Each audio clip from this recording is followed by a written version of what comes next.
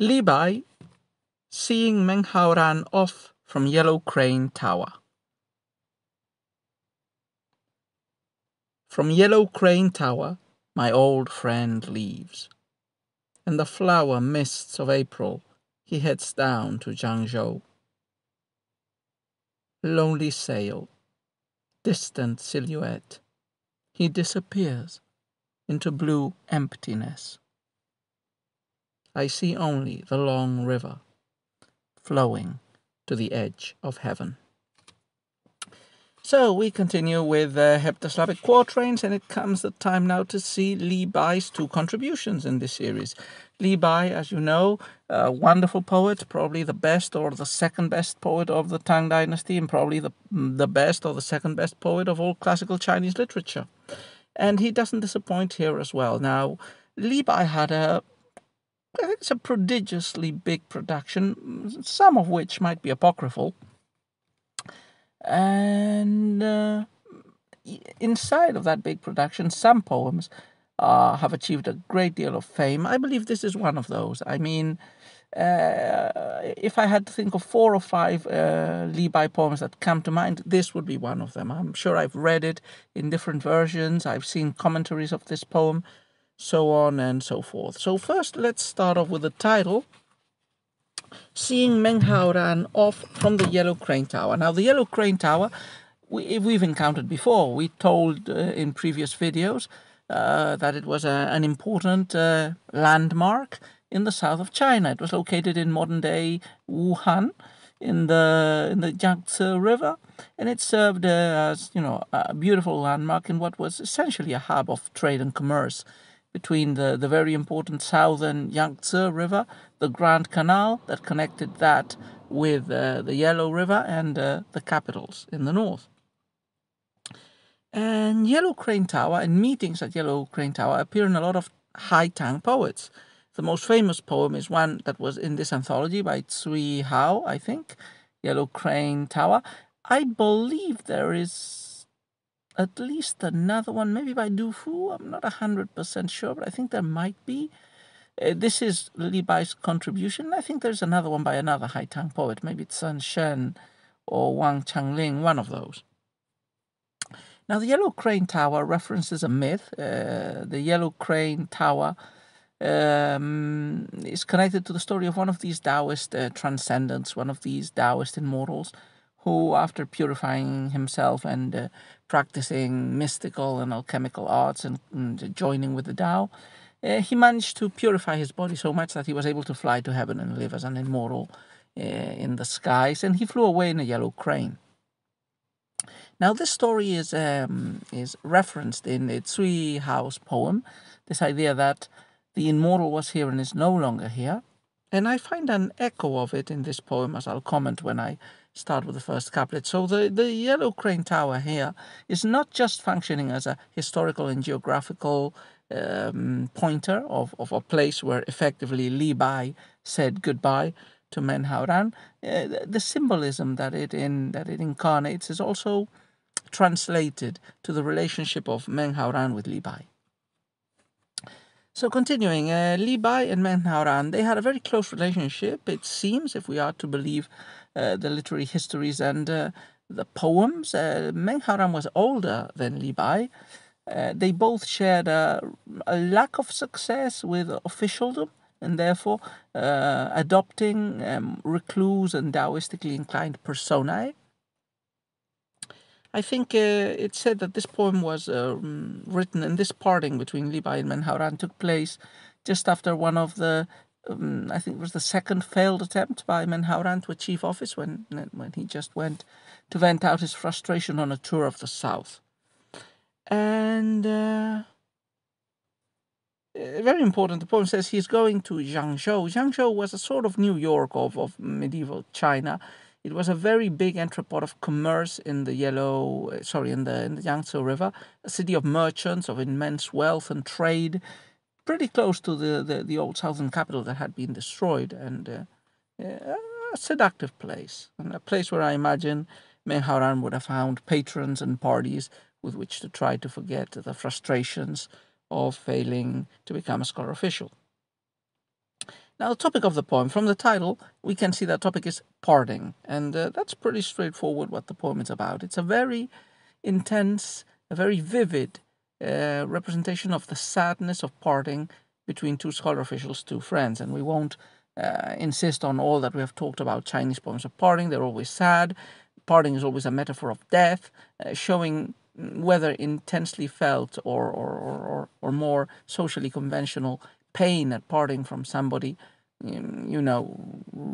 it's what is to be expected of scholar officials. It's a part of their behavior and of their esprit de corps, you could say. And I think this piece is a very good representative of the genre. So let's take a look at the poem couplet by couplet. So the first couplet actually, as usually in these poems, in quatrains, the first couplet generally gives you the background, the chronotope, you could say, both the space and the time, and the circumstances and the characters that protagonize this short story.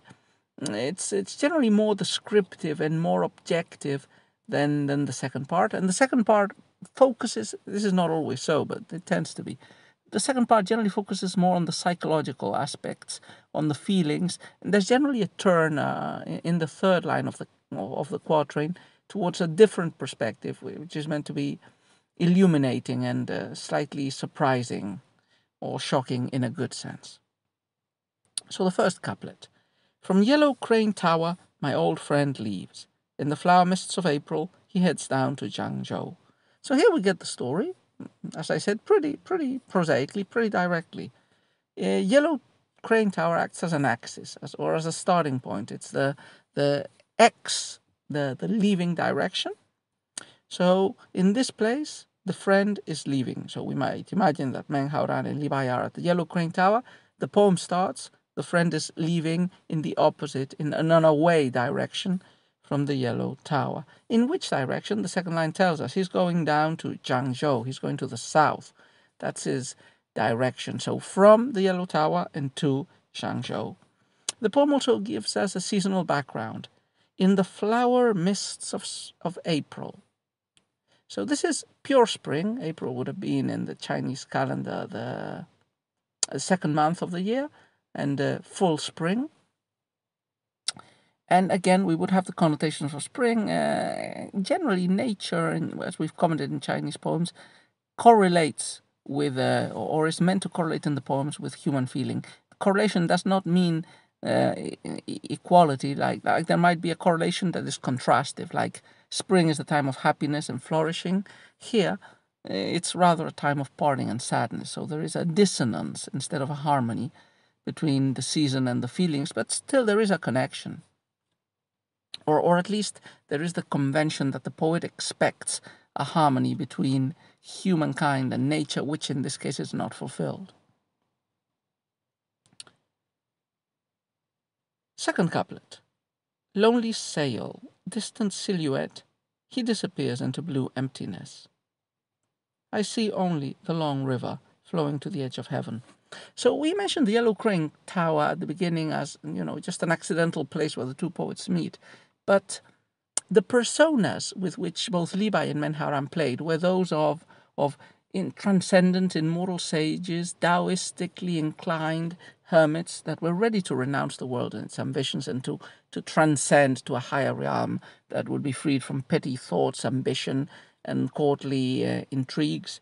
Li Bai's moniker was a banished immortal, like he was a Taoist god that just had accidentally landed on the earth. Meng Haoran also cultivates this image of detachment. And the Yellow Crane Tower here is acting, I think, or could be acting as a symbol of Meng Haoran himself. Just like Meng Haoran is leaving the Yellow Tower, so the Taoist immortal left on a crane, the Yellow Crane Tower, in times long gone.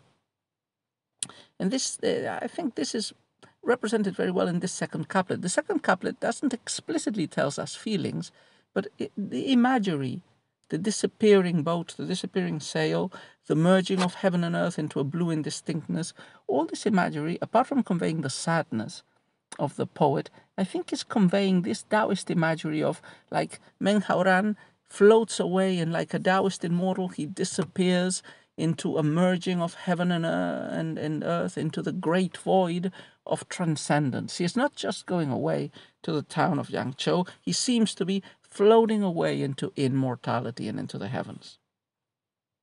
Now, the images in the third line are, I think, very well crafted. They're very cinematic, like Lonely Sail. So there is a jump from the first couplet to the second couplet chronologically. We might imagine that in the first couplet, the two poets were at the tower. Now some time has passed, and we are meant to imagine that Li Bai has been on the shore, seeing his friend part on a boat to the south for a long time, for many, many hours, looking as the boat goes floating away, floating away. So after some time looking, the only thing that is visible is a lonely sail. The sail would have been a big white sail. So after maybe, I don't know, half an hour, 1 hour, 2 hours, the only thing that remains visible of the boat is this lonely sail. Lonely is a very good adjective because not only is it describing the sail, it's probably denoting the feelings of Li Bai and presumably Meng Haoran as well. Second, we have distant silhouette. So now further time has passed. Now the sail is not recognizable. Now we just see this vague, distant, dark silhouette floating on the river. And finally, the third one, he disappears into blue emptiness. So finally, we had a lonely sail, then a silhouette, and then nothing. Nothingness, going into nothingness, it is a very Taoist conceit. The idea that this is also a Buddhist topic about the essential value, the essential importance of dissolving into the Tao, which seems a paradoxical something full with everything, but also a nothingness. So in the end, Meng Haoran has disappeared into blue emptiness. So blue emptiness evidently looks like the Taoist heavens. This blue emptiness evokes like the void beyond the stars. Oh, it also evokes very practically, like Li Bai is looking at the river, which is blue, but it's a spring day, probably without many clouds. The skies are blue, so, and maybe it's getting dark, maybe the sun is setting, so the blueness of heavens and earth seems to mix into some sort of mass, especially when you look at the horizon. And but again, blue emptiness, really seems to bring to mind these Taoistic heavens or places where the Tao, the original force, coalesces to then divide into the myriad things. But the essence, Meng Haoran has disappeared. What can Li Bai see in the last line and the last image? I see only the long river flowing to the edge of heaven. Meng Haoran's physicality has disappeared. He has, like a snake, transcended the poem and transcended the self, left behind the skin of his memory. He is like a Taoist sage who has flown away, only the remains in the world below remain. This long river was another name for the Jiangzi, flowing to the edge of heaven. It goes forward and forward, apparently mixing with heaven and forming this vast mass, this vast blue emptiness that just keeps going on and on, forming like a heavenly background where the sagely Meng Haoran can disappear. So, overall, pretty nice poem, pretty satisfactory one. I think one of Li Bai's well-deserved famous pieces.